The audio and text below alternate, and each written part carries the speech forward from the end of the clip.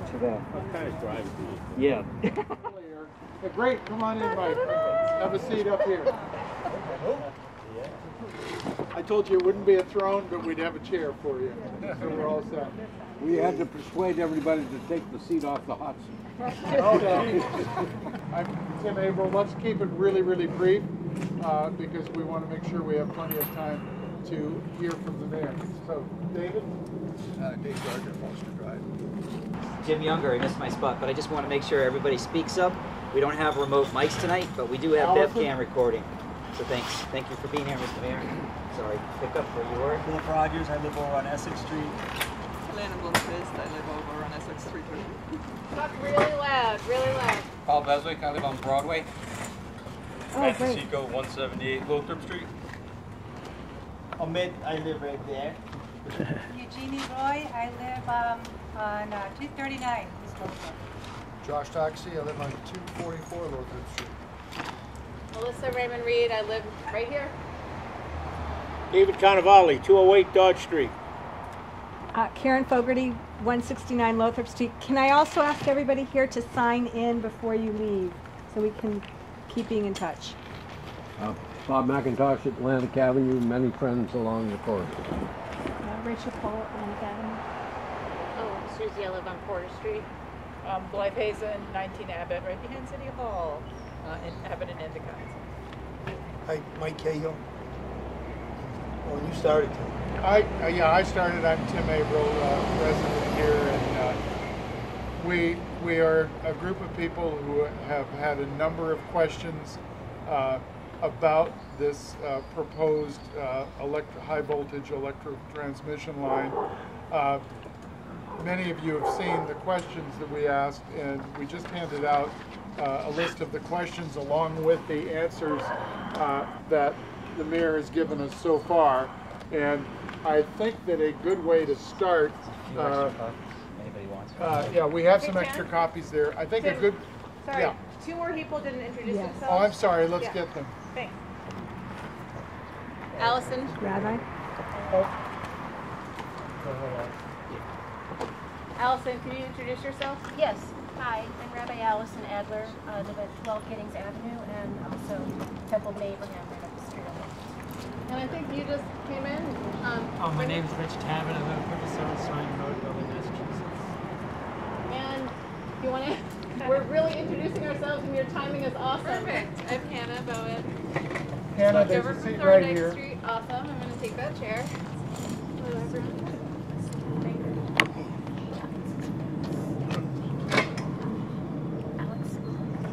And we could mention Hannah is a candidate for city council at large. Rich, you are too, is that correct? Okay. Are there any other candidates here? Just. And actually, do you want to, our camera person, do you want to just introduce who you are and why you're here? Mark Lehman from BevCam to here to record the proceedings. And you live at where? Oh, 19 Palmer Road. I'm not in the way. So I think what we'd like to do is to start by, if you wouldn't mind, Mike, just reviewing the questions we had and what the answers are at this point. Yeah. That would be great. Sure. So, how many of you have had a chance to look through the answers to the questions? I got them to Tim at around lunchtime today. Okay. So there was a group of you who got together the other night and put these questions together. So the first one is, will I pause or stop the project? I think as you know, I don't have the authority to pause or stop the project. However, I've spoken, well, you want me to read the answer? I can read the answer and then we can just chat. I think you can explain the answer or read the answer and we'll chat about it. Yeah, why don't I read it since I said, that's what I said. I have asked for and expressed clearly to National Grid that there needs to be a pause to allow for the city's third-party peer review of National Grid's EMF study. John O'Brien, that's the actually rather New England Vice President for Corporate Affairs for National Grid, has agreed that this pause is needed. National Grid also knows that they cannot work in our streets on this project until they secure an approval from the City Council called a grant of location. And as the city solicitor advised, I do not, as mayor, have the authority to unilaterally pause the project, but just, again, focus on the fact that there is an approval by the city council needed before the project can move forward. So that's the first one. Do you want to go one by one? I think we might ask questions about that, if anyone has a question to follow up on that. Part of the question was, I guess we're interested ultimately in knowing whether you are willing to push to have this pause so that we can get the information that we need. Yeah, I mean, I already have. I will say I've talked with John O'Brien, I think daily for the last 10 days. And it's, I've made clear to him, and he's been really the point person on this for GRID, that a pause is needed both for you folks to have the chance to hear from and ask questions of and communicate with and interact with the GRID team, which is next Wednesday, right? And I assume, that's a wrong word to use. I'm thinking that you're probably going to want to talk with GRID about the EMF study. You're going to want to talk with GRID about the route and why the rail bed was not ultimately their preferred route and why they didn't go forward with that to the DPU. And I'm not sure what else that conversation will encompass, but certainly all of that. And they know that we need them to pause the project for that and for us to get the third-party review done and then have the ability to, all of us, to meet with the third-party review consultant, get a sense of what that shows, and then see what comes next. So, John O'Brien did ask me the other day, how long were the neighbors going to want the pause to, well, there are two things here, right? There's an extension on the right to appeal, separate from pausing the project moving forward. So, to my mind, this pause needs to be long enough for all of the questions to be asked and answered, the due diligence that you're looking for to be done. Separate, it wasn't one of the questions, but I know we have talked about it. The ability to extend out the appeal deadline, which otherwise is on the 28th, which is a week from today, right? And that would be the day after hearing from and meeting with GRID. As I understand the process, next Thursday is a date by which an intervener needs to express an intent, a desire, an interest in appealing, and then there's another 10 days to actually file an appeal.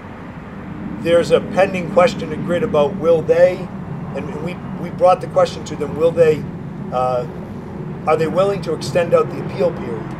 And what they said is, we understand why you want to do it. We as GRID aren't going to ask for that.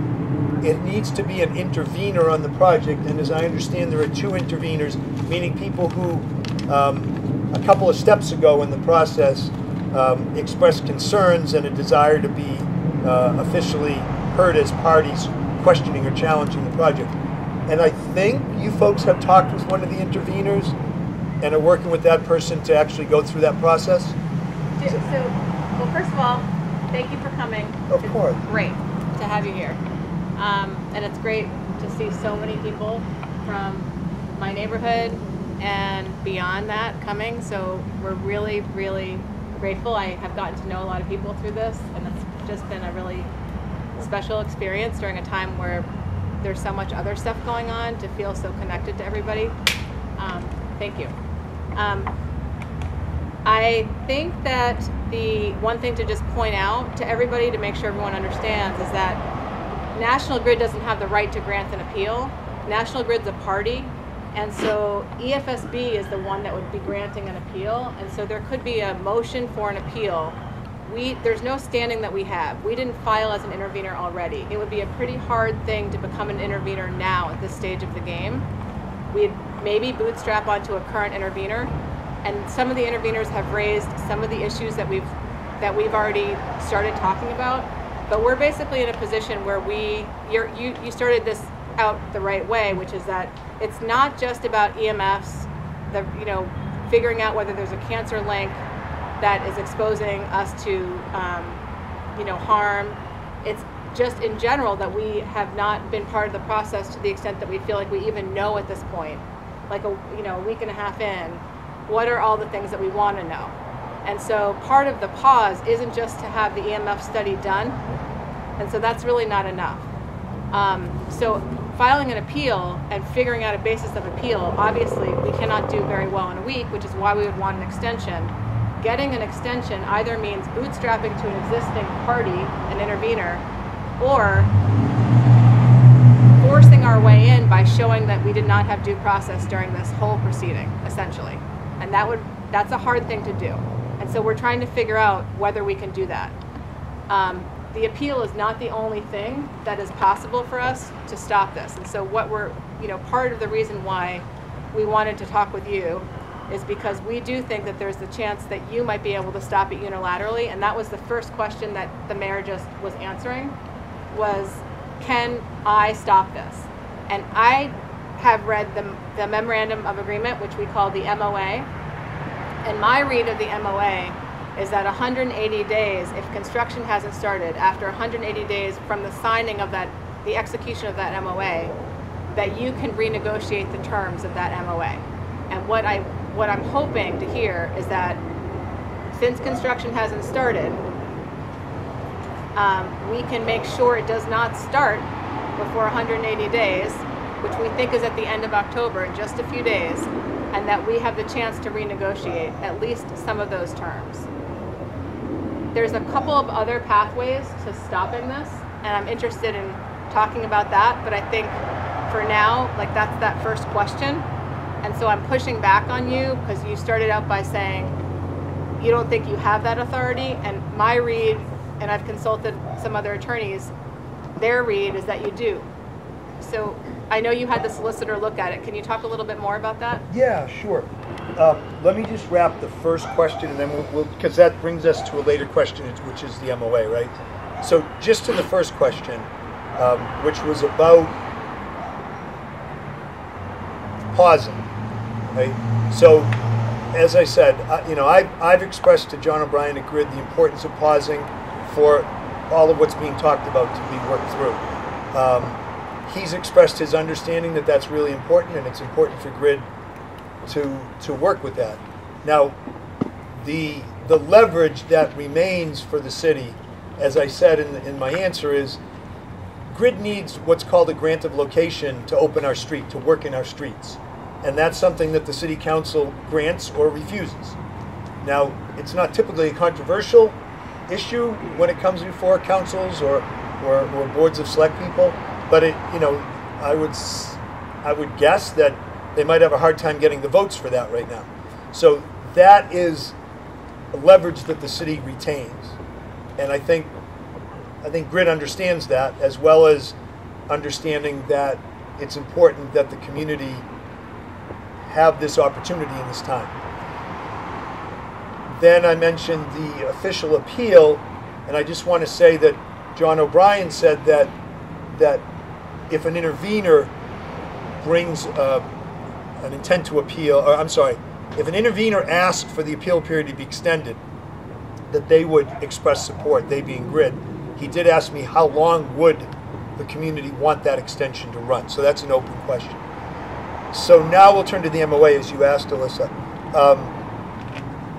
So when Jim brought it up at the public meeting, yeah, sure. Get a clarification. So when would the city council actually vote on that grant of location? When would that happen? When GRID would file a request so that hasn't been for a filed grant of location, not yet. And actually, we heard a rumor, and it's a rumor, that they already waived their right that somehow the city council, maybe even not knowing, that this has already been voted on. And that's really critical to us to know. Do we still have a chance for the city council to not permit the opening of the streets? Yeah, I mean, that's nothing I know about. I will take that question back. I have not heard of that, or that doesn't seem like it makes sense. Well, it might be related to the zoning regulations that they petitioned to be made exempt from, and that the city did not object to. That's one of the questions, actually. Right. But the low-hanging fruit here is that we can write a letter or at least get in touch with our council members right away to confirm that this is a way to pause and put pressure on them to make sure that they act against it or essentially in favor of not granting. So I met with Councilors Hausman, Flowers, and Brand yesterday, and they're rightly wanting to represent you best, and so we're trying to stay in contact regularly, and we talked about that piece of it, the fact that the council still has that authority to approve or reject that grant of location. Again, Alyssa, I don't know anything about any waiver of that. I'm going to check on that. Yeah, just a rumor. Yeah, that's fine. Folks, this is Jocelyn Ruel-Kirschner. She's the chief of staff in the mayor's office. There's some more chairs. There's one right there next to Alyssa and Josh. Okay. My husband was there, but he'll sorry. That's okay. There's one right here. This is somebody's chair. It was my husband's, but you may take it and we'll... Jocelyn, what Oh my about God, up I here? Here's one right here, Jocelyn. I'm very familiar with Mr. Abel's yard. I can just sit Just down. come back in front of Mark. Here's one right over here. Oh yeah. Am I going to block the camera? No. Nah, I'll move. Thank you. So the question that we should turn to next is that about that of the MOA. So as Alyssa said, the read that the city solicitor has on the MOA is that 180 days is intended to run from the permitting of the project. So, and again, I'm happy to follow up, Alyssa, with you and the solicitor or anybody else, but her read of it was, when you read the language of the MOA in total, it obviously anticipated that there would be a period for permitting. The language of the MOA says they anticipate the permit in the window of April 2021. Now, we know that it didn't come until 10 days ago, 15 days ago. So you could make an argument the 180 days would start to run this past April. Grid might make an argument, and I know they would, that it would start to run just last week. And you're suggesting that we could successfully make an argument that it started to run upon the signing of the MOA. So I I asked that specifically of the solicitor. Her opinion was that would not be an argument that we would win. I reached out to Grid last week to say we want to talk with you about the MOA and about reopening it, and without talking with us about it, their attorney immediately said the 180 days hasn't run. So they knew where we were looking. So we can talk further on it, but that's why I say, and you also know that it's not a unilateral thing. It's one party can reach out to the other with a desire to open and renegotiate. The other thing about the MOA that I think is important, and this is how I understand it, is that the MOA didn't set the preferred route, that was Grid's term in their application. This is our preferred route. The MOA didn't set the route. The MOA was about trying to mitigate or minimize impacts, assuming the route that they were going after. And so in that MOA, we negotiated for them to use the Delta configuration for how to run the lines, which is meant to minimize, to neutralize. I don't know what the right word is. It depends on I think, there are different words used, but the point of the Delta configuration of the lines is that is meant to be a best practice, minimize any concern around public health. The other thing is to try to ensure a certain uniform depth and encasement in concrete. So those things were in the MOA, which are meant to accrue to the community's benefit. Just to have a sense of what's in there and why it's there. Any further thoughts or reaction on that? Can I add? Oh, go. Sure, No, go right ahead. Just a clarification, the permit was signed 10, 15 days ago. What permit are you referring to?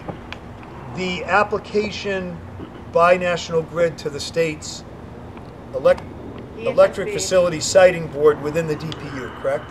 It's the Energy Facilities Siting Board. It's a separate agency. Okay. So I should have put page numbers on these because it's written. They had their public hearing on their application, and I think the final decision was dated October 8th that approved it. Yep. And that permit grants them what right? It approves the project at that level on in the way it was applied for, meaning the route that was sought. It doesn't, and that's what we talked about earlier. There's still a local approval needed for them to be able to go in the street and start work. Yeah. Would that be a permanent solution, or would that be a stopgap measure? I don't know enough about it. What the solicitor said to me is, if the council were to deny that grant of location, it could, Grid could respond by seeking relief in court against the city, and then there could be a process of, legal process in court.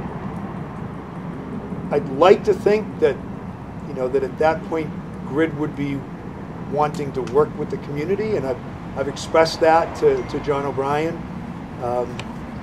But yeah, I can't tell you with any authority that, what would or wouldn't happen at that point. That's actually directly related to my question. I've been thinking a lot about the rationale for the memorandum itself. I'm curious, Mr. Mayor, as mayor and in your knowledge of all the municipalities in the Commonwealth since you've been mayor,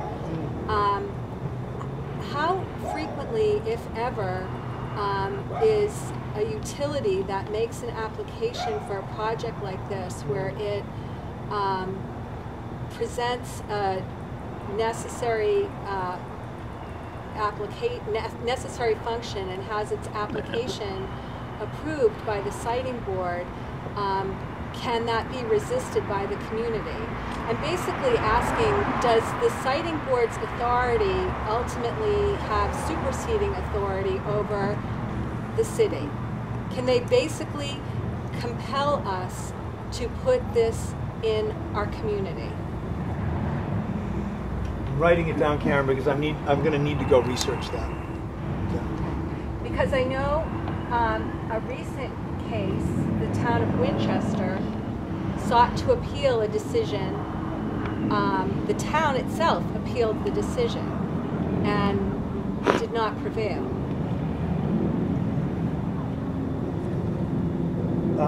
And that's upsetting. Yeah. So I'll look into that. I mean, it sounds like two different responses. I mean,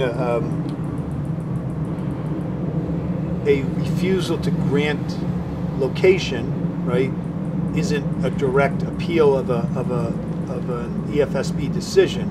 So I don't know how that would play differently. But right, but the bottom line question is, does the Department of Public Utilities, via its siting board, have authority to compel the city to accept this transmission line?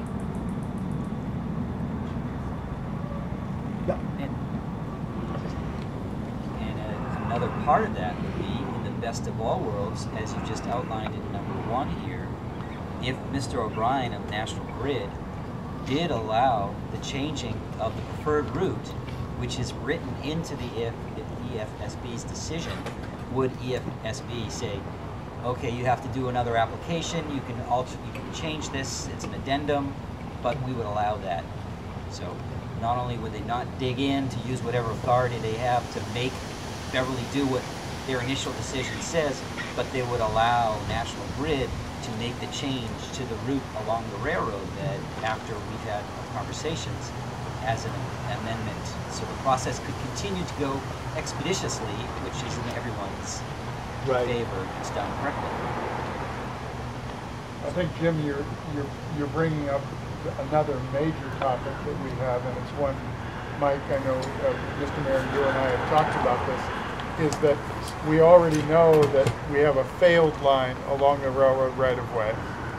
We know that they've used underground transmission lines that had transformer oil in them. It's a site that's going to have to be cleaned up anyway. You've mentioned that you wished in a way that you had pushed harder. I don't want to put words in your mouth, but No, it's fine. I'll clarify. okay, you clarify that, but we do have an existing right-of-way that is complicated in some ways, but would not have the health benefits, health risks for citizens, and would also not be as disruptive, although you'd have to deal with the MBTA. And I think a lot of us feel that with that existing right-of-way and the need to clean it up anyway, why are we not simply using what we already have and then avoiding all of the risks that we would have? Because the people that I've been consulting about this have indicated that when you do underground transmissions lines, they're very hard to determine when they're failing, where they're failing. The repairs on them can be much worse than what we would have with a railroad right-of-way. Are we adding another potential place where there could be contamination rather than dealing with the current contamination? So could you comment on why we can't go back to the drawing board in terms of the most accessible, safest spot on the railway? Sure. So let me first just say, I have no background in science, either science generally or EMF science. And, Grid, they did their EMF study. We have a third-party reviewer on board, and we can talk about the details of that in a little bit.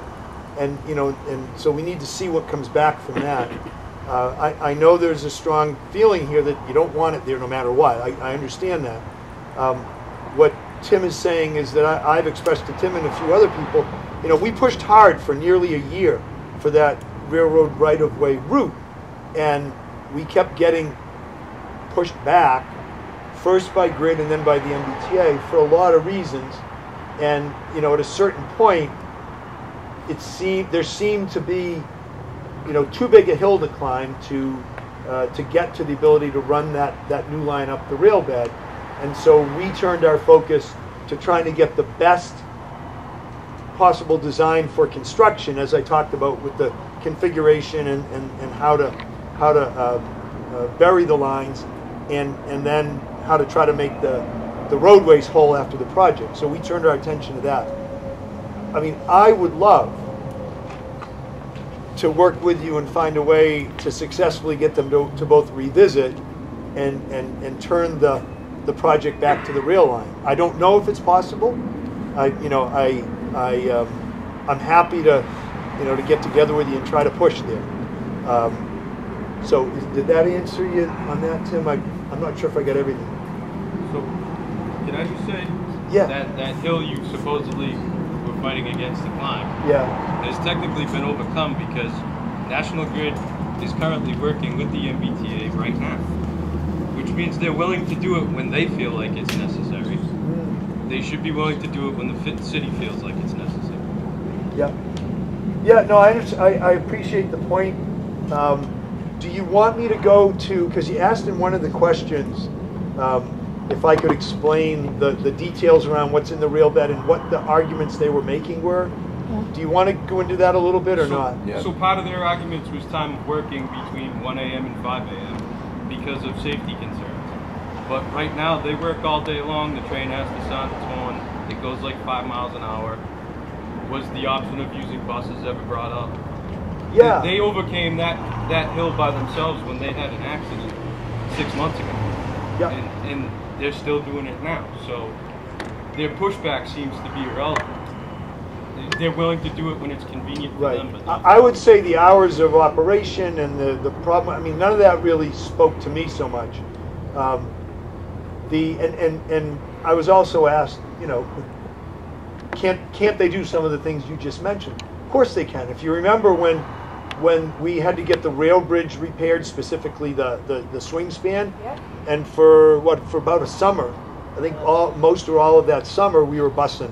So, you know, yes, they can, and they have, and I think what you're referring to is the work they're currently doing to try to get that broken line back up and running to give us back the redundancy we need in the meantime. So the things that they presented, and listen, they're going to come and present them next Wednesday, and you know, let's challenge them. When I was challenging these, this is what I know. On the right-hand side of the rail bed, going northbound, is the overhead line. Also on the right-hand side, for a section, part of the length between, but we're really talking about from where the line comes off the railroad bridge, or off the traffic bridge. I don't know which one it is. Lines on both sides. They're, you know, we're talking about from there up to the East Beverly Station, right? And it hits the River Street substation, and then it's up to East Beverly. Part of that stretch downtown, we have stormwater drainage infrastructure of the cities that runs under a street and then hits the railroad and runs down the railroad and then peels off. So part of that stretch on the northbound right-hand side, there's that. Overhead, there's the main line, the primary line, and underground there's, for a certain part of the stretch, there's also a 23 kV line, a smaller line that's more local. And I've got some notes about trying to get better understanding of just where that comes from, where it ends, what it does. On the left-hand side, going northbound, is the existing failed line. So the things that they said were working on the left side with the failed line and trying to put the new line in. Is there enough right-of-way? They suggested there wasn't. In 2021, the technology required is different than when they laid that line 50 years ago. The manholes that you folks heard referred to in the meeting that are significant size, they've got to go down in the ground every roughly 1,500 feet of line. There's a question of, and they were saying that it wouldn't fit, and I don't know if that means it would require some of it go under an existing piece of the rail line, or if it goes out of their right of way under private property that they don't own, and so forth. So those are some of those things. They talked about the right-hand line with the overhead and the inability to bring the cranes in that would be needed without running the risk of knocking out the primary line. So those are some of the things that were put in front of us. But again, you know, I've told them they're going to need to put all that in front of you folks and me, but you know, especially you folks next Wednesday night. And you know, we did share with you last week, and we can share the rendering that that we're able to, that cross section we had in terms of trying to prepare to refute all that next Wednesday night, if that makes sense to you folks. So the manhole casements are used to access and work on the infrastructure in case there's problems. If they need access, is that why they're going to put them in along the... Why are there manholes every so many feet? I don't know. Because one of the conduits would be for a future temperature monitoring system, which again is they're going to have a blank conduit. So, and what we should, if they're going to, theoretically do this, they should have the temperature monitoring in there. It's interesting that they're going to decide not to do that now and maybe put it in at a later date. That seems like a safety issue in itself. But again, I guess you said we'll answer these next week. Well, it sounds, Josh, like you're asking in some sense about the utility or the need for the manholes. Yes? Yes, because if you bring that up for the train bed, I guess that is a clarification I wasn't aware of that. Okay. I'm pretty sure those manholes are sectioned like that, so if they have a breakage, they can access, not the whole line, but access 15 and replace. But my understanding is that we don't know where those are. We haven't seen any drawings that show them. Yeah, I mean, they know how many, on the route that they applied for approval on, right? They know how many they need roughly, because it's based on every 1,500 feet. have they laid out exactly where they're going to go? That's the let me answers on let that me. plan right there. It's gonna go right in the fire. Yeah, you know, you get any, And You gotta wait. they're the size of a school bus, correct? Yeah, you know what? I'll give you a box, yeah. You know what's happening right now that I just want to make sure that we can acknowledge is that last week when we met at the senior center, we were, as you mentioned, wow. Mayor, focusing a lot on health impacts, and people were very scared about that, and you heard that. And the immediate action that has happened is that you have hired or started or put in a potential contract for services for an EMF expert. I think that, as I said before, we are starting to learn a lot more as we're digging around and starting to educate ourselves. And I think it's what you're hearing now is all these other concerns in addition to the EMF exposure. So I would actually like to just pause and make sure there's a few people here who have gotten in touch about who have been asking some questions, and I think it's already happening. But just to make sure that you hear. And again, I just want to say we're really in the beginning of this, and we are citizens, not experts, right? Just as you said, you're not a scientist. But can people continue to say what it is that they are worried about so that the mayor can hear that? Because it's not just anymore the EMF, and that means that having this expert come in at $2,000 or $20,000 or whatever the contracted services are, whether it's independent, not independent, is not going to be enough. So I want to make sure you hear that, and I want to make sure people have the chance to say. You want to moderate? Yeah, Bruce, do you want to? Yeah, Mr. Mayor, can we get a copy of the EMF report that, before this meeting this week? Absolutely. Some of you have already seen it. In their application, to the EFSB, it's part of their application. It's roughly about 140 pages. I think it's like from page 29 to 179 in the application. If it hasn't, we'll make sure that it's linked on our website. It is linked on National Grid's project website, which has a very cumbersome long name. What is it? Beverly Reliability Transmission Project. But I will make sure that that it's linked on our website, and I'll work with Tim to make sure that you've got easy access to looking at it. Thank you. Yeah, absolutely. I'm sorry, back there, Rich, is it? I just have I'm not a scientist either, but I just have a question, like it's kind of off the wall question. Did they put it offshore? Could they put it offshore? Could they put the ocean electrical line? They put it along the shore. I would imagine maintenance would be a nightmare. Rich, it's not something that's been brought up to this point. I was talking to a resident today, and that was his suggestion. When I was campaigning today, they said if maybe we put it offshore. Eric?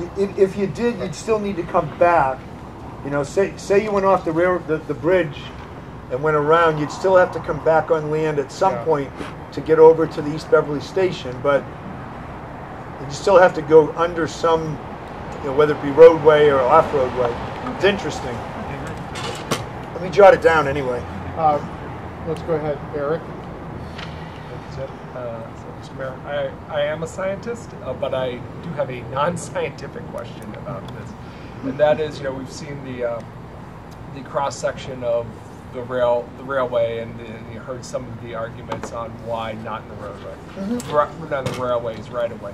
But as I've seen on this map here, there's a lot going on, at least even on this section of road, right? And I haven't seen any information on how this new line, if it does end up going down this road, how that interplays with all the other utilities that are already there. Right. Potentially interferes with it. Have they presented any information like that? Yeah, I don't know how close to 100% that design is. You're right. There's a lot of infrastructure under really every road. I do know that they, if they were to build out the way they've got it, they would not be coming down the center line. They'd be on one side or the other more than in the center. I'm going to make a note because I don't know if there's something on paper that shows yet. There actually is. They filed on the 14th, added to the docket. It was a requested item as part of the approval, and I think we've got it on. He's actually seen it, so he's speaking from a place of. Well, I've seen like the overview, like this is maybe where potentially a conduit can go, or where they would at least block off for construction. But I don't know how that interplays with everything else that's already there. Does it go above it, below it? Yeah. You know, do things get disrupted? How long do they get disrupted? We have here, we know we have a brand new gas line that was installed here. We know that we have the water line. We know we have the sewer line. And the water line is hooked up to all of the hydrants. So we have a very, very busy street, and when the gas company did it, they moved around some trees, so there are some little bow-shaped moves, so we're kind of wondering about that. But I do want to get back, before David, I know you want to say something, but before we get back to that, Alyssa said, what are the concerns that we have? So there is, of course, the concern about the electromagnetic radiation and the correlations to health concerns. There's another concern which is significant, and it doesn't matter whether electromagnetic even is true. People believe it's true, and there could be a huge impact on property values for everybody along the way, because if you all of a sudden know now that the house is exposed to electromagnetic radiation, it doesn't matter whether the science is true. As long as the people have the perception, you have a significant drop in property value, and I think that's a secondary concern for those of us that are concerned about the kids in the neighborhood. So we have that kind of concern, but one thing that we've tried to say all along is this is not a not in my backyard movement. We're not people that are against progress. We know that we need to replace that line. We are just concerned about how do we do it, and how do we do it in an environmentally safe way that would include cleaning up some of the disaster we have on the right-of-way right now, and installing something that will be safe and will lead us into the future. There's no doubt the project has to be done. So when we say stop or pause, we are talking about the current plan. We're not talking about, we're not telling our friends in Gloucester and Rockport and Manchester they can't have electricity. We know they have to have electricity, but they don't want to do it on the backs of our kids. And they certainly don't want to do it in a way that will now cause ratepayers, to all of them, to pay a whole lot more money. But we're worried about that impact too. I think that's answering Alyssa. That's my personal feeling about it. One of the reasons I've gotten involved. There were a few things that I saw over the last few days that were, and that was beautiful. And you said it beautifully. That are just very specific.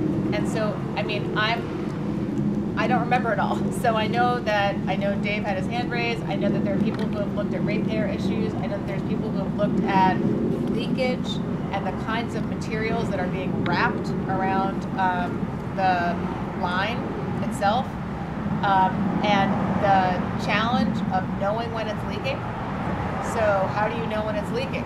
I'm literally repeating from my memory what I can. If people can chime in and help me with that. The concern that the intervener, Mr. Brown, who owns the property on Weber Avenue, raised was really alarming.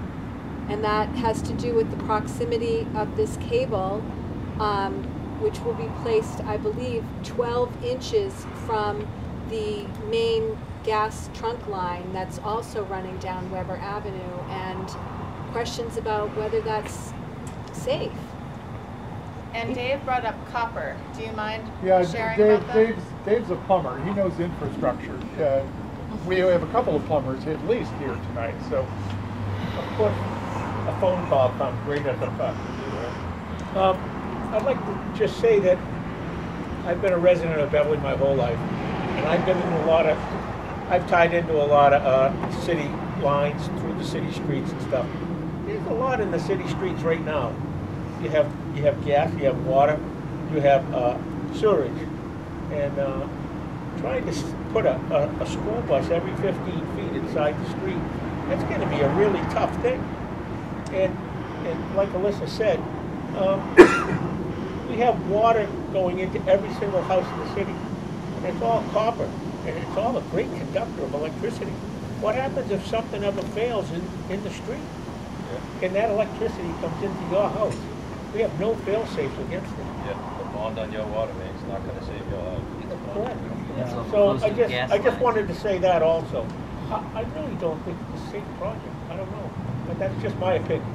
Can you tell me a little bit about, you told me earlier today about the clipper ship in Salem that has the high tension lines over the top of it? Oh, yeah. Now, you cannot put fluorescent lights into that building Yeah, because the lights just flicker because they're affected by the mercury inside the fluorescent bulb actually activates the fluorescence inside the bulb on the second floor though.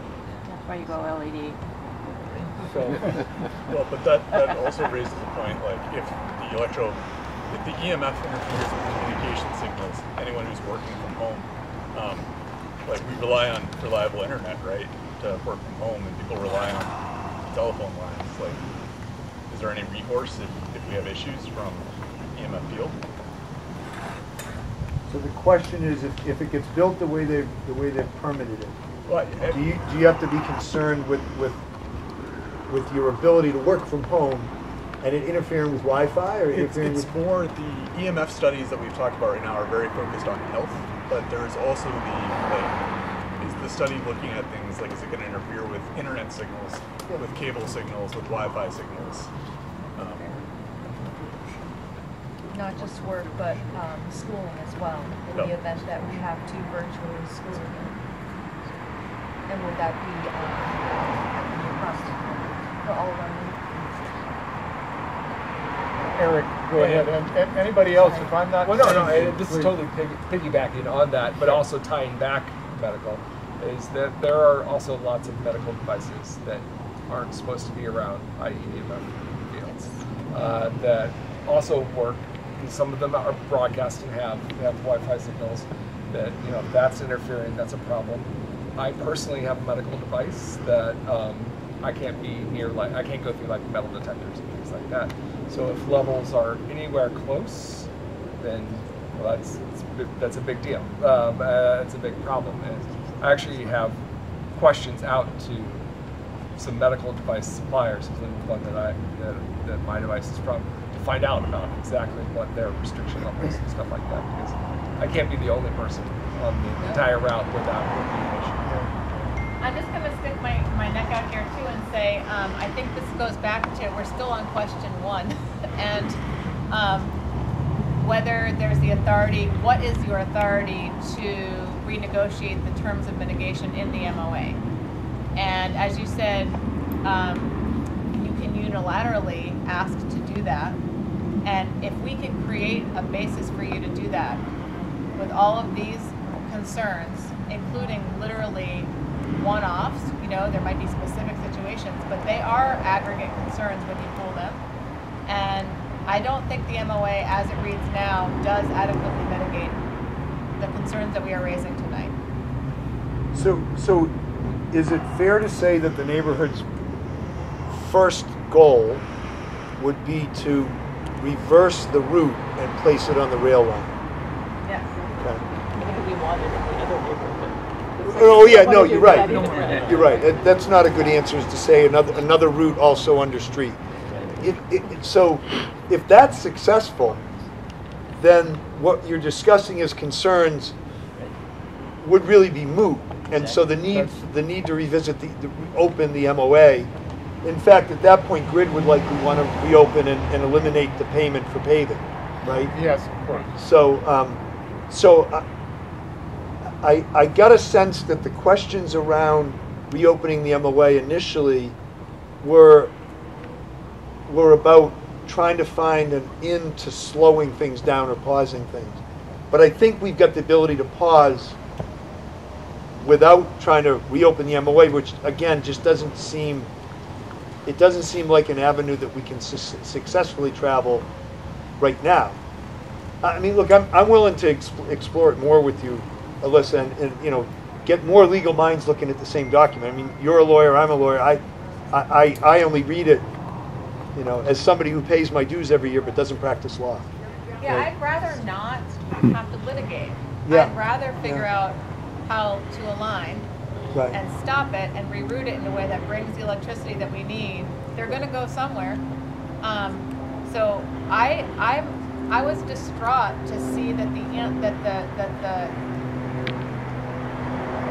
determination seemed to hinge on the failure to play ball with the MBTA and between National Grid and MBTA, and that's ridiculous to me.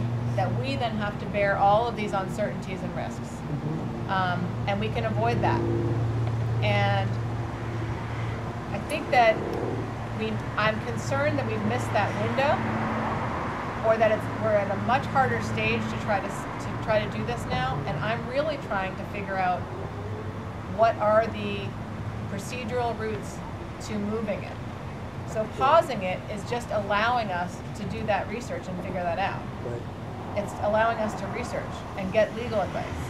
But if we can be doing that together and figuring out if there is alignment, knowing that there might not be, or that I recognize the city has its interests that might not always be aligned, I want to know that. And then to make, and then for us to be able to make a decision about whether we're going to spend money on council and going forward with this. Can I add something to that? So we want to help you basically change National Grid's mind. Yeah. And if you look at sort of historically what EFSB has done, what all these other lawyers have done, it's sort of like your parents saying, as a parent, you say to your kid, oh, when you get to be my age, you'll understand. In this case, oh, it's when you get to be a professional and you know how to put something down a railroad track, you know how electricity works, you'll understand. We already know from the 4 points that are in the study that we can refute all of those. But would it help us to help you if we can get somebody like Dewberry that created the drawings, somebody, a construction contractor who's built, I don't know, some major projects, to sit there while National Grid is telling us, oh, you can't go down the railroad tracks, and them saying, oh, well, you could take this XYZ crane and actually get the small one that's on this side. So, there's a way to actually approach this. You want an independent construction study? I'm just saying we want to help the mayor basically persuade National Grid, if this is really what it's about. I mean, there could be other reasons that are political beyond us. But if this is really what it takes to convince National Grid, we know at least 2 points. One, that line is dead now. That underground line is dead. When they initially put this proposal together, they wanted to have redundancy. They wanted to keep that line alive. They couldn't work in the same right of way. Now it's dead. 2, they said that the federal government had a positive track program going, which was supposed to finish by 2020. It's done now. The other ones are more technical. They have to do with the amount of room in the right of way for the slope of the sheeting they want to use, and some of the butters that are there. But they also actually talk about putting a second line overhead, which would be incredibly, another very inexpensive way of doing things.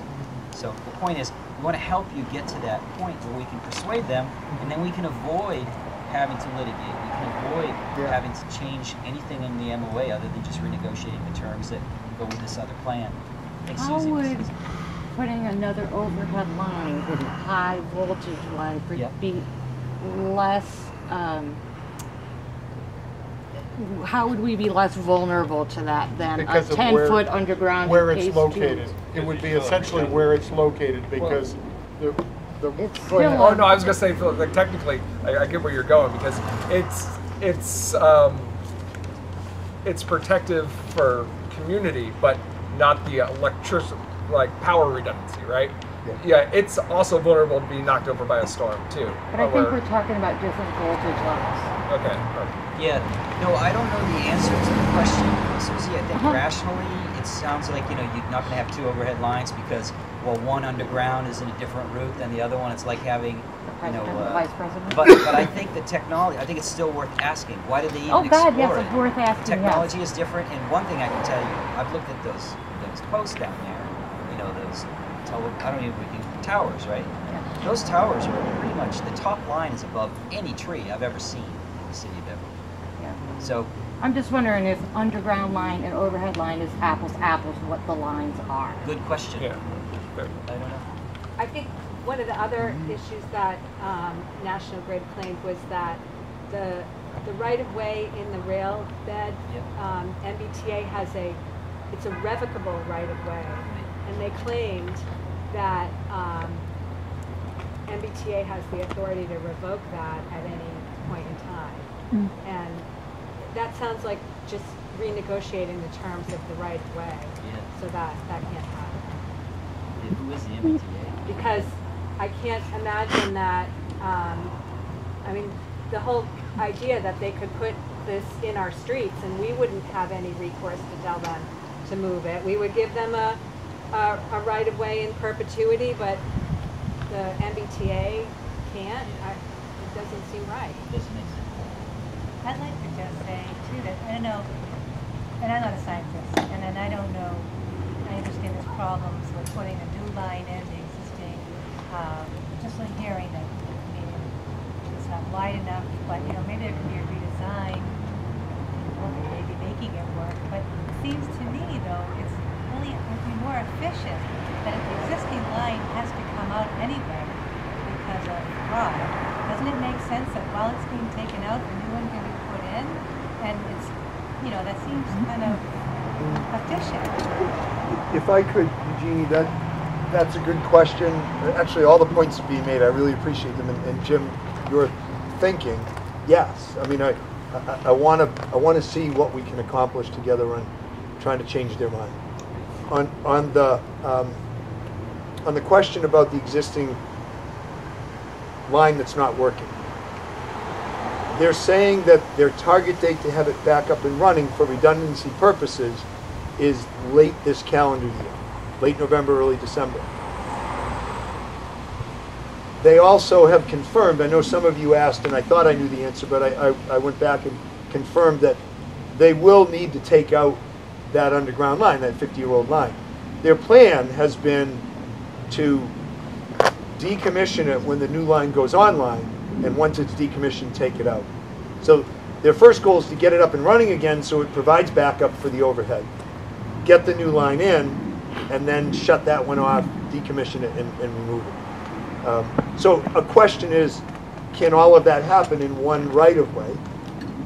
Your thought that they might take it out piecemeal while putting in a new one, I'm not sure that flies if they need it to be operational until the new one's done. But that goes back to whether they could both be done in the same right-of-way. Well, yeah, I mean, it doesn't have to be, I mean, I don't know the logistics of it, but if they could lay a new one in and then take the old one out, you know, just do it in reverse.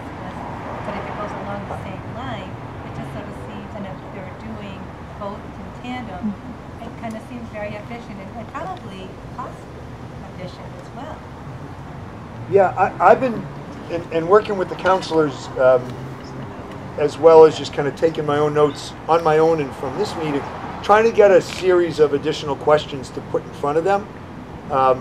And one is for them to really make the case that that redundancy is needed. Because what I heard at an earlier meeting was a suggestion that since that line's down and they're staging equipment during storms to try to quickly get us up and running if we were to lose electricity, is it possible to leave it down and go for the period of construction without redundancy? And so I'm going to put that question in front of them. I guess the concern with not having, and then somebody else has asked, you know, is redundancy the norm throughout the, throughout the system? Does everybody have redundancy? This line, or these two lines, I think Dave might have an answer. Let me just finish the thought and we'll go to these two lines service Beverly through Rockport. So it's I think they said it's roughly 50,000 customers in total. So it's the whole population residentially and all the businesses of our several communities. So it may be that it just flat out doesn't make sense to let the line stay down for a period of time. But I think, all those questions are deserving of answers, right? Dave? The question I have is, if they're planning on digging up all the streets of Beverly from the start to finish, what's the timeline that they're saying it's going to take?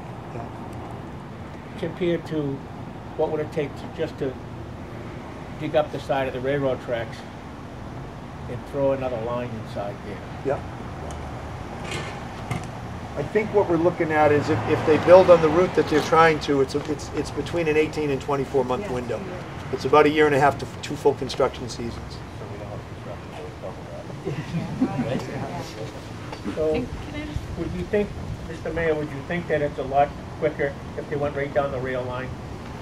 Well, it's certainly shorter in terms of total distance. And you know, it would be an open question as to if we're able to, and it's not just convincing grid, it's MBTA and state officials, but if we land in a place where it goes down the rail bed, then the question is, you know, how long would that process take? How would it coordinate with the commuter rail? Because you know, you don't want to lose. You know, there's a need for that service, and what would it look like, and you know, how would it be handled? Would there be staging of trains and shut off a section of the line while it's being built and bus around? Would it be continue the train lines running and, you know, maybe shut it down on weekends? Or, I mean, there are a whole number of things that they've done and could try to do at various times. So I don't know how to answer the comparative timeframes, but certainly it's a 2-year project. Let me moderate just a second. I saw Hannah first, then Matt, then Josh. Right here. Oh, I'm sorry, and I didn't see.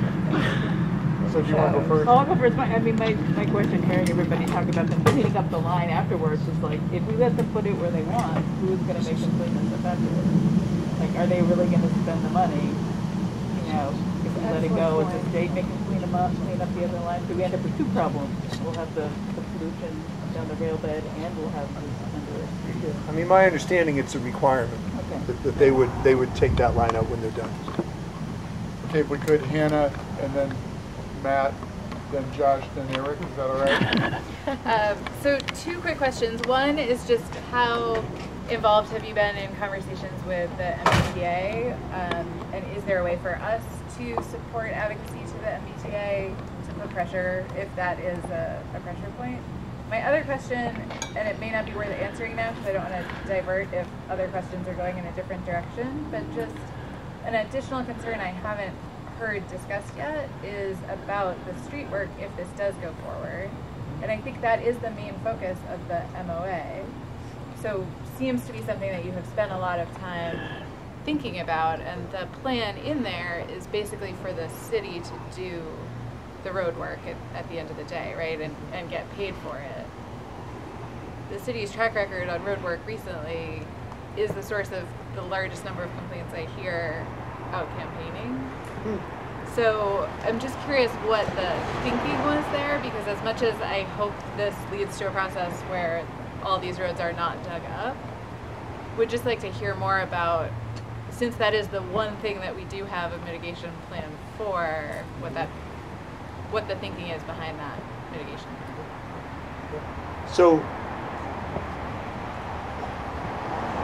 we had those conversations internally during the period of time. So what happened was, initially Grid was saying, you know, we're going to work on one side of the road and we're going to repave from the side of the road to the center line. And we said, well, that makes no sense. You know, that's not going to be a good final product. It's going to be problematic. If you in fact are going to dig up our roads, you need to go side to side. And so we fought that fight, and they agreed that they would. And then our team started saying, well, wait a minute, how much, you know, what's your price tag for this? And when they showed us, our team said, look, we can get more miles done with that amount of money than you were saying you can. So why don't you write a check to us and we'll do the work? And so we had discussion internally about, you know, can we really get that work done? And right now we typically have up to 2 paving companies who we work with and up to 2 sidewalk companies. And what happens is they all bid work with a number of communities every year. And we try to tee up work for them and have enough work going on at any given point. You know, there are different, you cold plane a street, right? You take that top level of pavement off. And then you do sidewalk work, specifically handicap ramp at intersection sidewalk work, which you needed to be down to cold plane. Then you raise the castings. to prepare for the paving to be done. So there are steps in that whole roadwork process, and we try to have different projects in different phases so that the contractors can go from this to this to this and not leave town to go to another job. So I would say that we're doing outstanding work, notwithstanding, I think, understandable frustration people have when they say, well, you raised my castings and it's been 2 to 3 weeks and I got to do the slalom again. And I get that. But, it's a process, and we've talked about planning for and making sure that we have enough contractors on retainer and doing work for us, and we've got good relationships with these contractors, and they prioritize our work. And I remember probably 4 years ago we had a sidewalk contractor who left town on us in the middle of a job. And they were telling us we'll be back. We've had a problem with this or that, and our engineer saw them doing a sidewalk in another community, so he called them on it. But we do have good relationships at present with a number of those contractors. So I think if it comes to that, we'll do a good job of managing and getting that road work done behind the grid work in a reasonable period of time. I know nobody wants that. Everybody wants to change the route. So go. Thank you. I'm going to go to Matt's question. I want to make sure we keep moving if we can. So to kind of go back to piggyback on what Jim had mentioned with the other line going overhead on the towers, what's the remaining expected life on the towers? And would they be bringing in stuff to have to replace that in the very near future as well, where if they're going to have to do one, why not do both? Is there a, does the city have a time frame on the overhead line? Because I know part of the urgency with the underground line is that the overhead line has been compromised for a while as well, which is why we have the helicopter that flies over it eyeball level to check it out like once a month. So do you know that the overhead line is not functioning properly? Because I don't know that. I don't know that it's not functioning properly, but I know they've had issues. So, and like every other mechanical device, it has a life. Yeah. What's its remaining life? Yeah, they're going to have to again come down the tracks no matter what. In that case. I know. We ask these questions along the way in terms of how old it is and what its expectancy is, and it's not here. So let me ask that again and get it for you.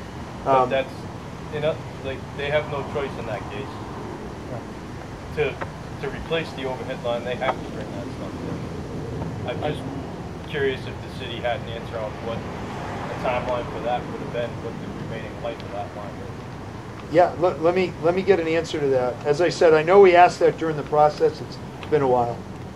Okay, maybe we can go to Josh, then to Eric, and that's all the hands I saw for a while. Go ahead, Josh. Mike, is there a record of the conversations you had with National Grid, the reasons why they couldn't go up the existing right of way, so that next week when we meet with them, we're actually versed in what the reasons were, we can research it and potentially rebut the things they bring up instead of hearing it for the first time? Yeah. No minutes, but what I can do is go back to the team that met with them, which included me. It was several of us, and just try to go back through, kind of recreate the conversation and make some notes. They also presented to the city council in the early fall of 2018, which was after they presented both the EMF study as well as the reasons why the rail line didn't work, and their determination that their preferred route was over land, right, under street.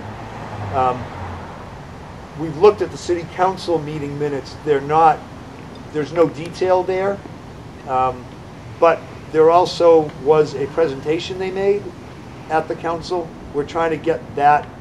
The solicitor was looking for that document in the council clerk's office record. So let's see what we can recreate. Is what you're right. That's what you're asking. We'll try to get that to you folks. Everything we've got prior to Wednesday. This has a sense of the criminals running the asylum.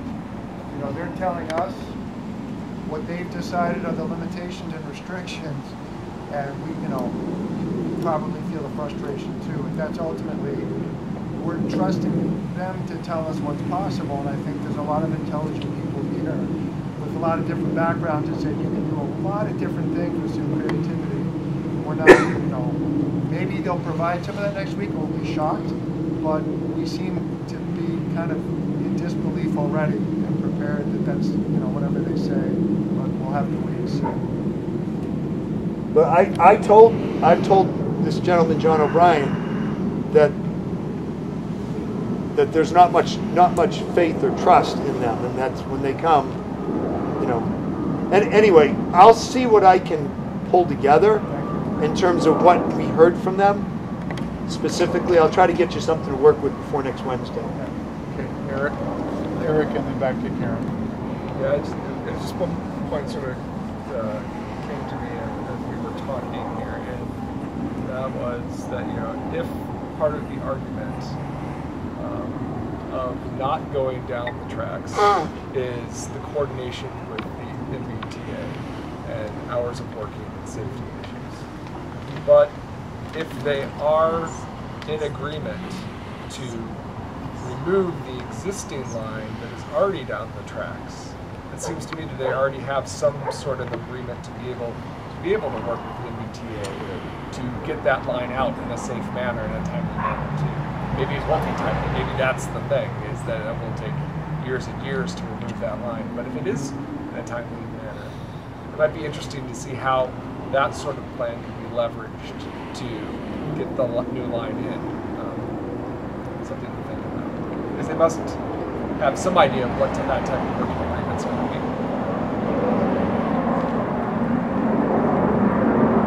Yes, Karen. Sorry. Mr. Mayor, my question again relates to this.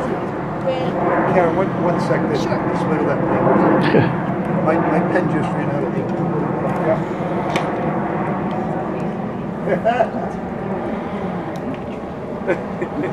All right, sorry, Karen. So yeah, that's fine. So I think we're all hearing from you that at the very early stages of this process, both National Grid and MBTA told you that the current configuration wasn't workable for them going forward. And I'm interested to know if at any point in time, if you're able to say, if you said, well, it doesn't work for us, so you need to go work it out, at what point in time did they say it becomes your issue, City of Beverly? Because really, it's not our issue. And I don't know how it became our issue. No, that's fair. I mean, all I can tell you is I kept pushing them, saying, put it up the right-of-way, put it up the rail bed.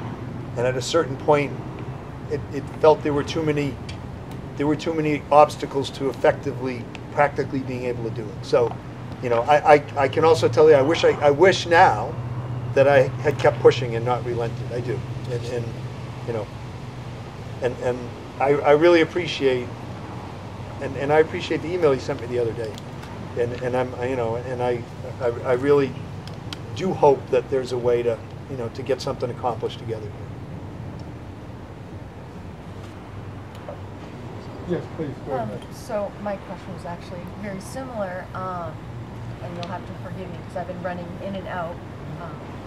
But I guess I'm just concerned going forward, and this is probably going into the future too much, but I'm just concerned that they just do the bare minimum of what they have to do to submit to the cities or whatnot, not just for Beverly, but for every community.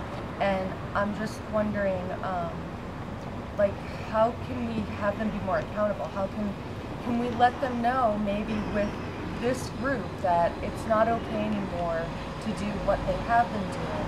And I don't want other neighborhoods where people can't come out because they can't spare the time or whatnot, or, you know, maybe not understand what they're getting into.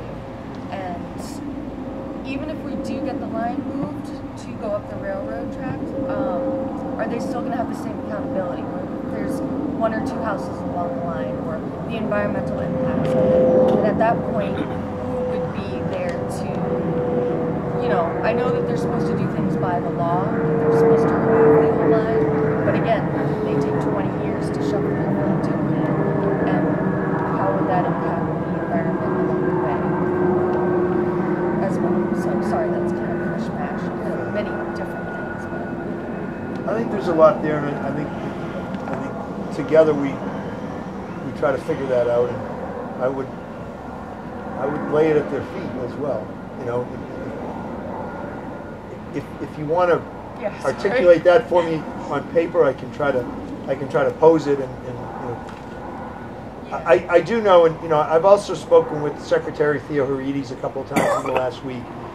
You know, she's the State Secretary of Energy and Environmental Affairs, and you know, they did hear, she heard, and you know, she expressed concern for the statutorily required process and it not being sufficient.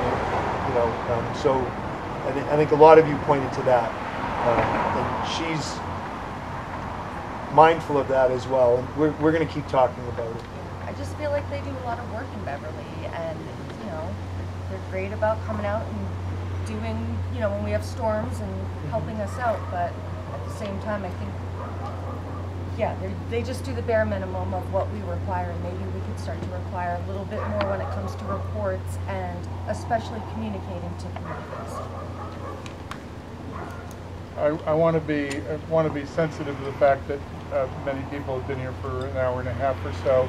Alyssa, do you want to add some things now? Yeah, so I think it's important so we've raised some more concerns in addition to the EMF exposure.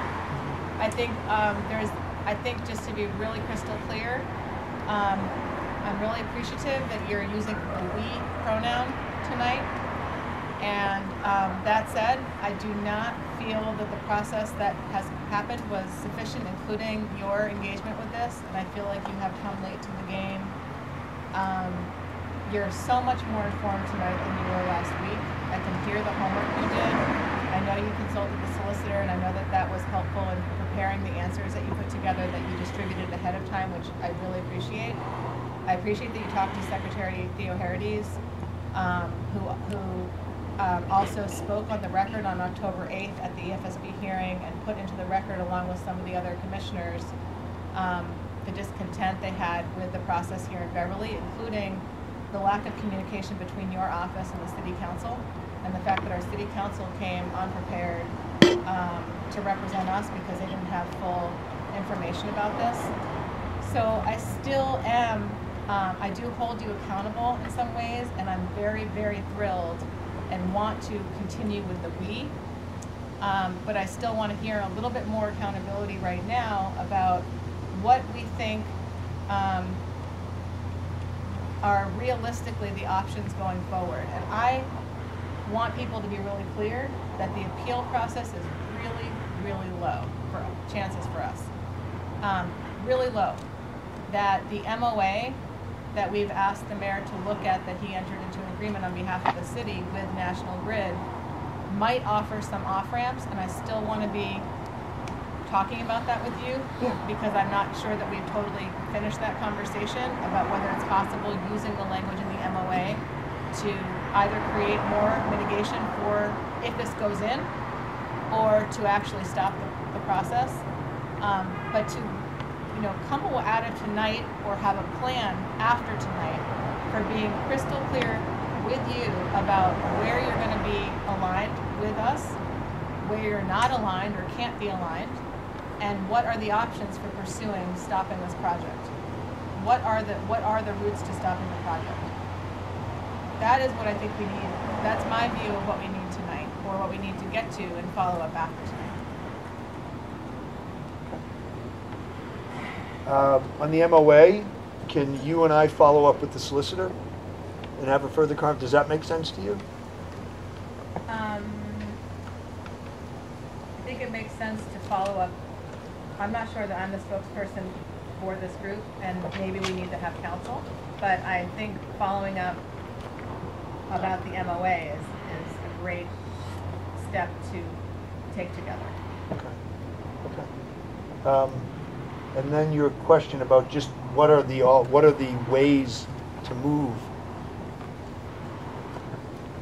I think we're going to have this meeting next Wednesday. It's going to be virtual, right? Now I don't know what time it is. Grid hasn't. Does it have to be virtual? Is it going to be? I'm trying to. It's going to be in person. You want me to ask them for it to be in person? Yeah, I mean, Yeah, it's much more effective. Can we require that they come in person? I mean, can't we set the terms and not them? Or say that their presence is requested and it's not optional? I will say that when our peer review consultant is ready, we're going to have that in person. You folks would prefer for grid to be in person. I think you're right, Josh. You want to go after that for next Wednesday? Try to get them in the room. I think we'd try to use the senior center for all these. I think it's a little bigger space. Council chamber doesn't feel big enough, and ventilation. What about the new public access police station or community room, which you could also run Zoom at the same time? Wouldn't be big enough. It only seats 50. Yeah. I mean, we need a space that can accommodate enough people and have some distancing. And you know, that the senior center's got good air handling as well. They don't have the Zoom capability though, right? Because that's not sure. I mean, we didn't quite get into this because we do have concerns also. We have concerns about the peer review. I know you found somebody. Chris is talking about doing a study that's about a $2,000 study instead of a $20,000 study. I know my friend Bruce Egan had some concern about the company that he works for, which is Cambridge Environmental. Is that correct? Yeah. And a lot of us felt that a $2,000 study may not be as detailed as we would need it to be to actually look at it. Of course, all this would be solved if we talk right of way. Then we wouldn't even care about what the peer review does. But I know that you said that this guy has great credentials, that he's not hired from within National Grid. That's all for the positive. But Bruce, what were you telling me about Cambridge Environmental earlier? Oh, it just experience of 15, 20 years ago is that they're very pro-industry, I think is probably the quickest way to summarize it. But they're a risk assessment corporation, and they've taken that adversary. Those that don't know Bruce, he's an expert on the environment and these kinds of issues. So this is not a light comment or a gossipy comment. It's just where did we get? Where did that name come from? Where did you get that recommendation? Yeah. So we called some of the larger engineering companies, and they didn't have anybody. I mean, we called Weston and Sampson. I think we called another one as well, and we got this name. This gentleman was with Cambridge Environmental. I think that is now defunct officially. I think he's now a CDM employee, Camp Dresser McKee. We did get a name from one of the neighbors after the meeting, the recent meeting, but that name was Exponent, an Exponent who did Grid's report. We got a name of somebody else who we left aside because that other person, as we did some research, has done a good amount of work for Constellation. Not Constellation, one of the other utilities, Eversource. And now this gentleman, I talked with him at some length earlier today, just to try to vet a little better. And he has done work for both industry and communities. He's working currently for the town of Needham. He was, very upfront about his firm did some work a number of years ago for NSTAR. But in talking with him, he seems very, very thoughtful, very measured, very neutral, very objective. I forwarded the proposal he gave us, which we agreed to, so you can certainly Google and look him up. And we did distribute that to the people in the Google group. And I also talked with Tim earlier, and I also expressed to Mr. Lester, right, Rich Lester, that if you folks thought that there was additional scope beyond what he proposed that should be looked at, that I told him, I said, you're right. He proposed $2,000. I talked to him and said, well, we're definitely going to need you to come and meet with the neighbors, meet with the community, and present. And any additional scope that makes sense, we'll want to do. So if there's something that you folks see lacking in the proposal, please bring it up. You know, we'll bring it to him. If it makes sense to add in, we'll do it. And the last piece is we decided, you know, I don't know where that 20,000 number came from. I don't remember. It was certainly discussed and debated back during the MOA process. We just decided to leave aside Grid's role here and not look to them to pay for this review, so as to not get entangled with that. So, you know, whatever the final price tag is on the review, we'll be paying for it with city funds. So. Why wasn't the study done earlier? Well, frankly, the MOA wasn't finalized until late March of 2020, and we were shut down and we were in COVID. So I'm not defending that it wasn't done. We should have done it, but in terms of practicality, it slipped. You know, but nothing has gone into the ground yet, and it's being done now, and you know, we'll see what it shows. I mean, when I was talking with him today, I said, you know, we just want the truth to out here, and he was quick to say, you know, that's his goal. It's his goal with every, you know, with all the work he does. So, yes, well, is this unique, or are there power lines like this in other neighborhoods on city streets of the same dimension? Yeah, no, I mean, it's not unique. It's not unique, but there are transmission lines. We asked them, we got a number. There are a certain number of miles of transmission lines in the state that run under streets. The EMF concern comes up a lot. You know, we know that. We all know that. So, yeah. One thing I'll say about that, Bob, there's been a lot of history, and we're starting to research it, a precedent of cities fighting back and the city officials or the mayor suing, you know, to stop it.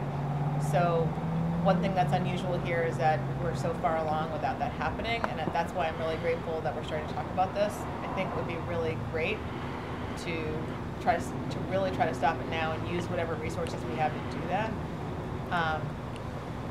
And I would ask that even if it's an uphill battle, I'd like to go for it, and I'd like to invite you to do it with us. And I think you've seen that we will do it anyway, but it'd be great to have you on board, even if it means, as you already have a little, taking some hits on, you know, things that didn't work before, maybe rebuilding some trust. You know, I think it felt like the consultant hire just materialized right after there was some pushback, and then it might have happened after a call with National Grid. So just to be really transparent, I think there's a lot of people who feel not trusting, not just of National Grid, but also, you know, of the city officials. And that's really awful.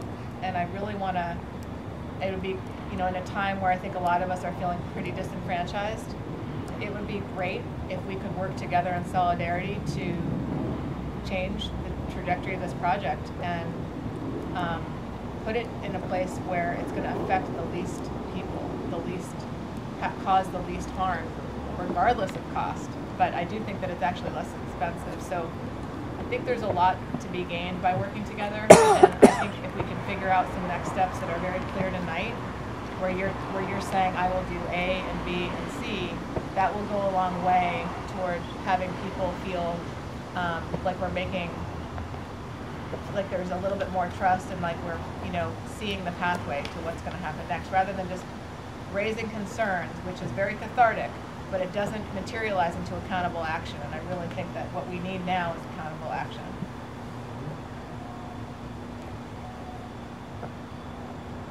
What do you think are the right next steps?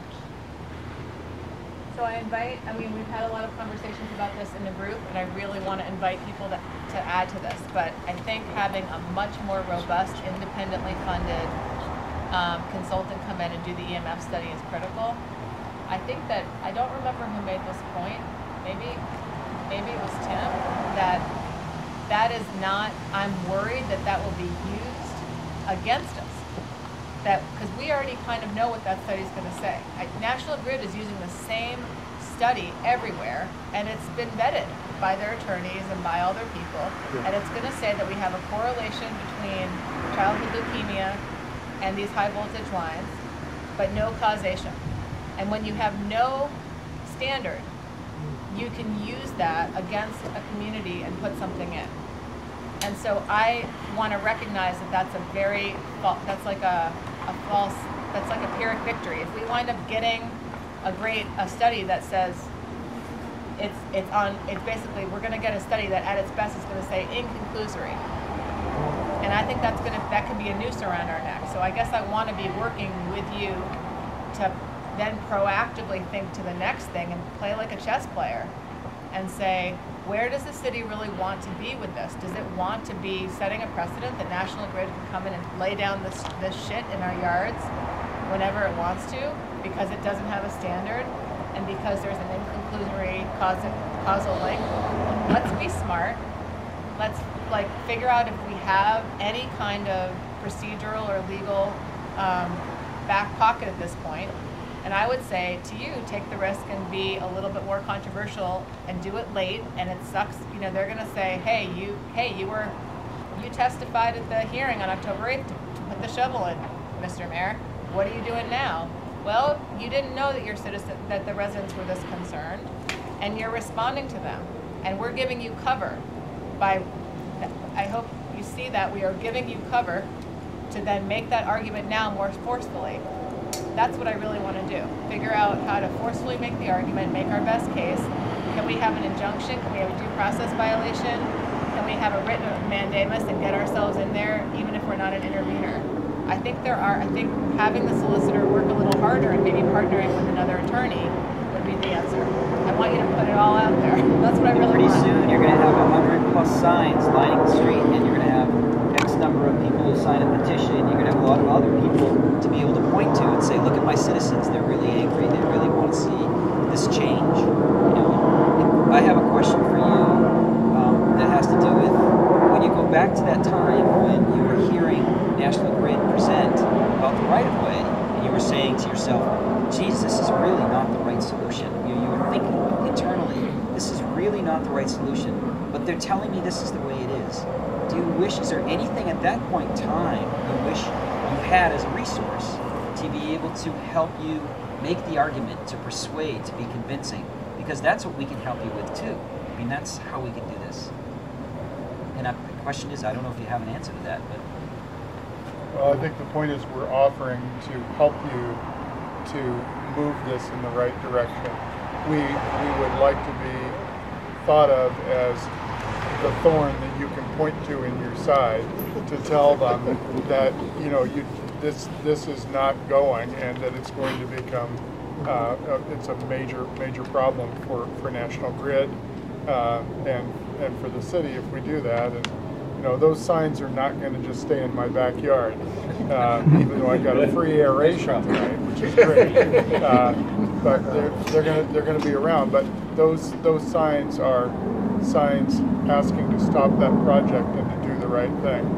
And I'm hoping you're looking at this group and saying this group is giving me the argument that I need to be able to make. So, yeah, thank you, Tim and Jim. Melissa, back to what you just said. It does not sound unreasonable, the steps you're outlining. So, I mean, I'm leaning that way anyway. So let's keep talking and try to. Yeah, I mean, my goal is that they are going to see the wisdom in coming to the table and working this with us. That's my goal right now. You can whisper in our ear and tell us what we need to say, and we promise we won't say words. I know. We'll turn the camera off over there. No, you know, What do you see as a step to get them to the table? I think they recognize that, you know, they were everything for a little period of time was focused on getting some work done before the end of the construction season, the calendar year. I think they're seeing that that's less likely now, as you know, as they're acknowledging the need to pause and work through this, and B, recognizing that where they wouldn't have anticipated this, there's a very real possibility that they would be denied at the city council to get their granted location. So I think the pieces are moving, and I think we can, my goal really is for GRID to become, to come to the table genuinely on this. And the city can act in unison, and we can turn the camera off. I don't mean in the moment, but I mean we can do that, and we can really think about what is the city's best interest, which includes residents and growth and all the things that you have to balance as well. I think everybody has been thinking about what you're up against too, and how complicated this is, and trying to figure out a way for you to be able to push back against National Grid here. So that's what I would say next steps are being very, very strategic about our limited, we have a very limited amount of options right now, just realistically. I'd rather be plotting those options out together, and again, recognizing that there might be places of non-alignment. Is there? You mentioned the role of the council, and I think you said earlier that National Grid would have to come and make their petition to them, as they usually do. But is there a mechanism that you could go before the council and ask them what their position is on this, and you could present a letter to National Grid saying, the council has already indicated that they are disinclined to support this. So let's not spin our wheels continuing to try to go down that path. Let's go back and revisit the right-of-way in the rail bed.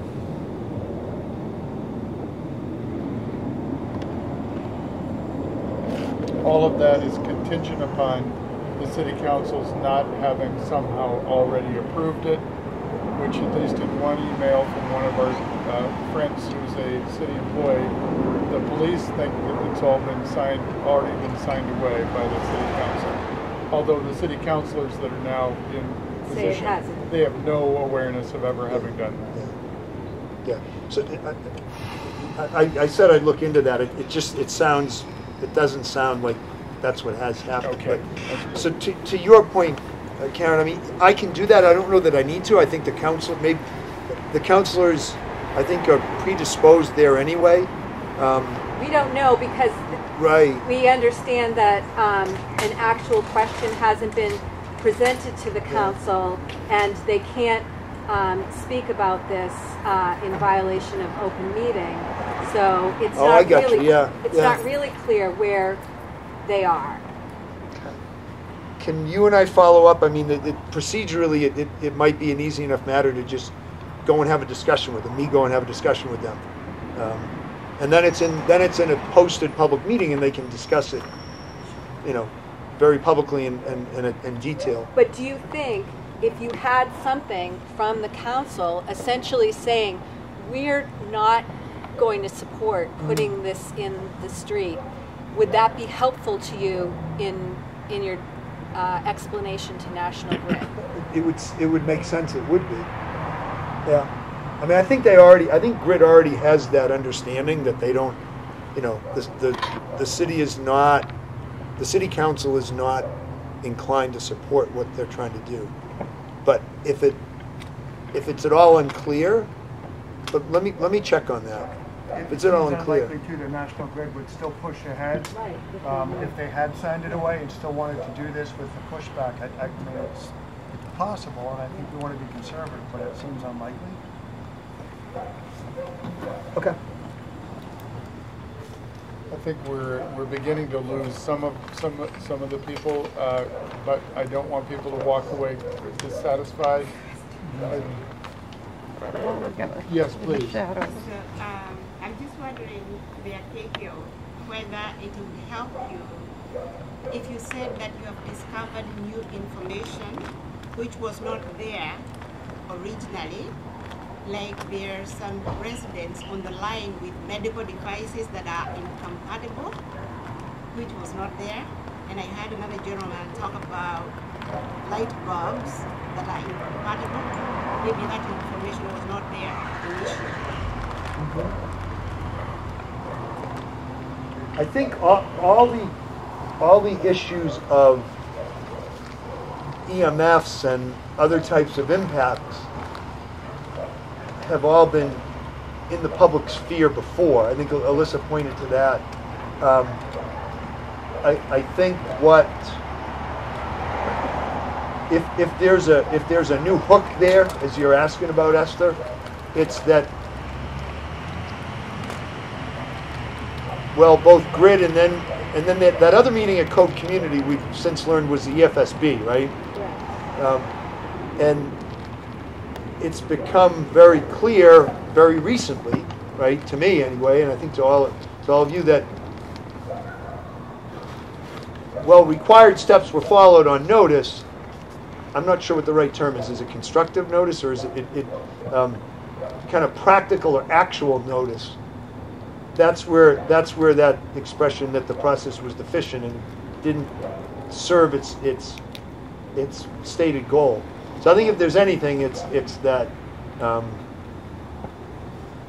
We have a few hooks that I think we could feed you on, which are not quite what Esther said, but the same idea. Yeah. And I mean, Katie, I'm sure, Secretary Theo Herides, I'm sure, she noticed it. Yeah. She put it in the record. They were aware. I mean, Conservation Law Foundation sued them like maybe a year and a half, 2 years ago, on process deficiencies related to access for language. And they now have, even though CLF lost the suit, the EFSB now has language access, and they had it at the meeting on October 8th. They care about that. It was a spotlight issue for them, and they're on the watch. I don't, so that's an angle. I don't know how successful it would be, but it's an angle. Certainly, the pandemic changes the traditional, that might be novel. Like, there's really nothing to compare that to. Right. And we can make the argument that regular notice and comment isn't sufficient, and we don't really have anything to compare that to. The other hook might be the perimeter that she mentioned, flooding the substation. She was very worried about that. I think there might be some other ways to raise things, and also just the fact that you have, as somebody said, the thorn in your side, like that just wasn't true before. And you are an elected official, and you are responding to that, and you have to do that. It is the course of business for you to do that. So I think it makes you're being reasonable in your role to push back in a different way now, and I think that is a possibility for pursuit. One other thing about the notice, which jumps out at me, is that there's a high percentage of dwelling units along or abutters along the route that are not owner-occupied properties. And so the notice, I believe, goes to the owner of record, not the people who are living there. Is that correct? Do you know? I'm not sure. So that seems in and of itself a defect in notice. I don't, and also given the length of the process, right. There are many, many new abutters that didn't get the initial. I know I was not really aware of it, and it was the winter of 2019 was a time when I was completely distracted with other things going on. If I'm not so mistaken, they included things in their mailers with the bills. Yeah. But I think both Karen and Alyssa are, as you said, you've got rationale and arguments that we can use, and I agree. That makes sense to me. I do want to say thank you to everybody who came here tonight, and Mr. Mayor, 2 hours of your time on a couple of days' notice is very responsive, and I appreciate this newfound willingness to come and meet on this. I'm hoping we can move forward together and get this reconsidered. Is there more that we should be saying right now, anybody? Tim, what's the process for getting a sign? Take it. Take it. If you have someone else that you know will be putting it in, let's not waste them. But we didn't buy 400 signs for nothing, and let's get them out. So people, please do take your chairs, take a sign if you're inclined to do that. We'll certainly be letting people know where they can come and pick them up. I'm probably going to leave them there for a few days, let people know they can come down and pick them up in the yard. So Tim, yes. I'm sorry, I didn't mean to interrupt. Go ahead. Sure. You say, in terms of next steps, it sounds like we didn't resolve the question about when National Grid is meeting and whether it's a Zoom meeting or in person. Yeah. We believe it's the 26th. No, No, 27th. 27th. Okay. They're intending a Zoom meeting. Okay. I'm going to reach out tomorrow morning and tell them Great. the neighborhood wants it to be an in-person meeting. Excellent. I'll let Tim know what I get back on that. It And would the be other amazing action item. if they would move to delay the, Yeah. to And delay the appeal. the other action item I think that everybody can do, what I'm hearing tonight too, is write to the councilmen, council people, and let them know that they need to essentially not grant that approval. That allows them to dig in the streets right away. That's number one. Number two is getting the meeting established with Grid and being prepared for that. So we have questions for that. Those are some things that I thought of. And we do have sign-in sheets here. People who have been here could sign in with that information so that we can communicate with you. And the only other thing that I would ask is this has been a grassroots effort, people reaching out to their friends and neighbors, and we're hoping that you will continue that effort and reach out to your friends and neighbors and make them aware. Thank you. Thank you, Mayor. Yeah, thank you all. Thank you all.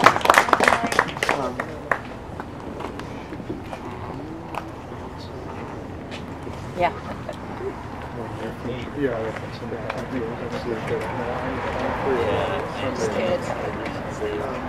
Saturdays.